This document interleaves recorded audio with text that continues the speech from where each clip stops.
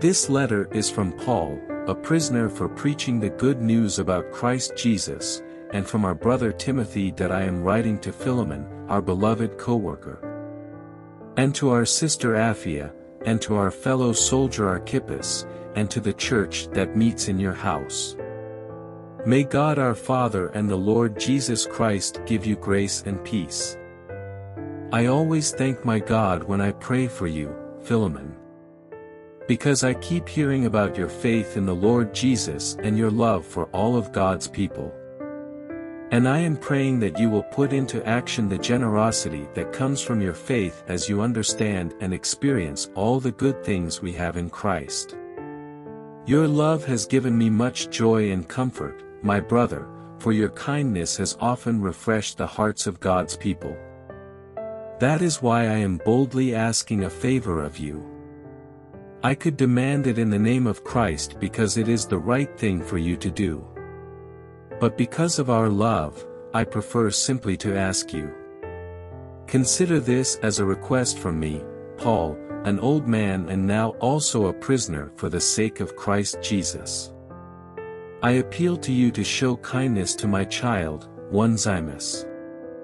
I became his father in the faith while here in prison. Onesimus hasn't been of much use to you in the past, but now he is very useful to both of us. I am sending him back to you, and with him comes my own heart.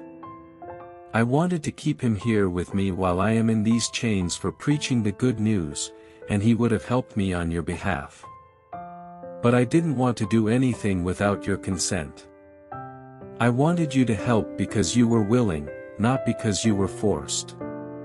It seems you lost Onesimus for a little while so that you could have him back forever.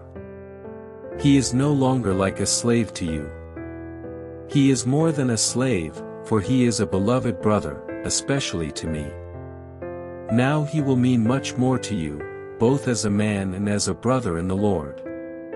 So if you consider me your partner, welcome him as you would welcome me.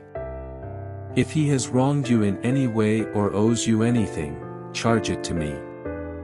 I, Paul, write this with my own hand, I will repay it. And I won't mention that you owe me your very soul.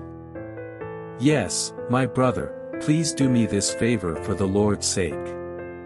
Give me this encouragement in Christ. I am confident as I write this letter that you will do what I ask and even more. One more thing, please prepare a guest room for me, for I am hoping that God will answer your prayers and let me return to you soon.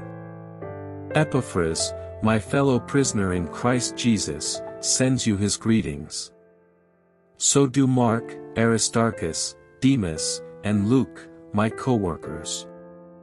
May the grace of the Lord Jesus Christ be with your spirit.